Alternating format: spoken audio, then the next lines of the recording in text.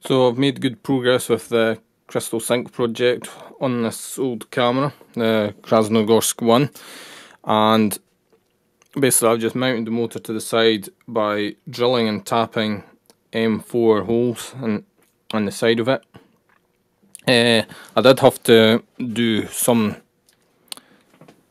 gouging and stuff in here and grinding away material so I could get a nut and a bolt through there, because I couldn't I wasn't able to actually thread and tap that one because it was just quite awkward to do, because I didn't have a pillar drill. If I had a pillar drill I might have been able to tap it properly, so that one wasn't very good.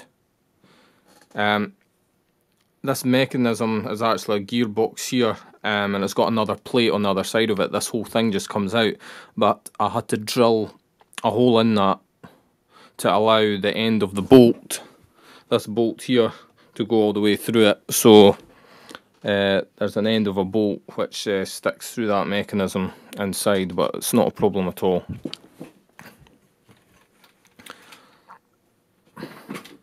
So stepper motors, they have actually got a sort of sticky out bit on the front. I'm just trying to find one to show you. Can't seem to find one going spare just now, but they have part of the front protrudes out.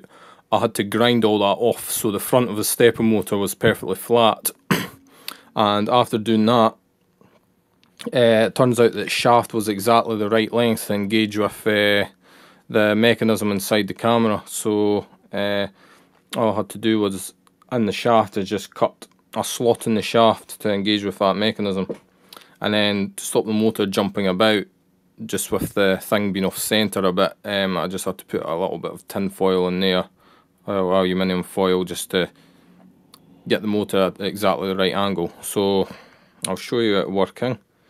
And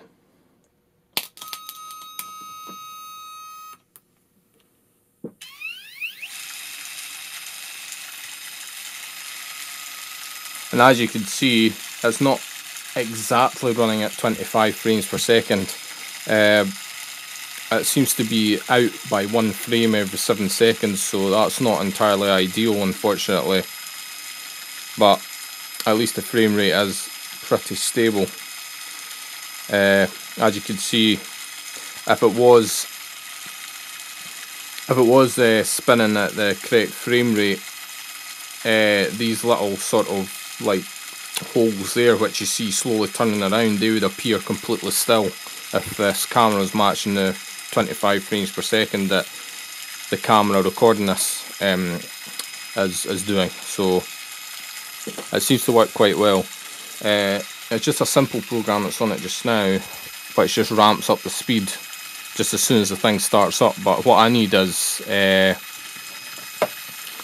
basically, I want a system where I can just press a button, and then and while that button is pressed, it'll just ramp up to full speed, and as you saw, it just did it in under a second, and then when that button is released, it'll just stop. But I'm going to need some sort of system whereby I can sense the position of this mirror here, so that when I release that button, the mirror always stops in the mirror up position, so that I can see through the viewfinder. Alternatively, I could just try and put an inching knob on the back of this motor.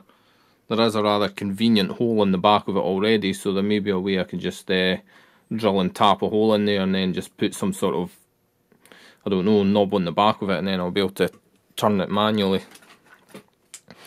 But the stepper motor controller I'm using is just an A4988, fairly common, very cheap. It runs at an absolute maximum of 35 volts, but I'm going to be running mine on about 32 volts, unfortunately. It needs quite a high voltage for the motor to work at this speed.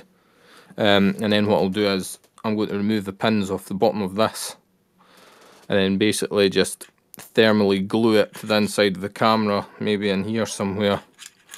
And then it'll get excellent heat sinking, and then basically I'll just solder the wires onto it. So that should work quite well.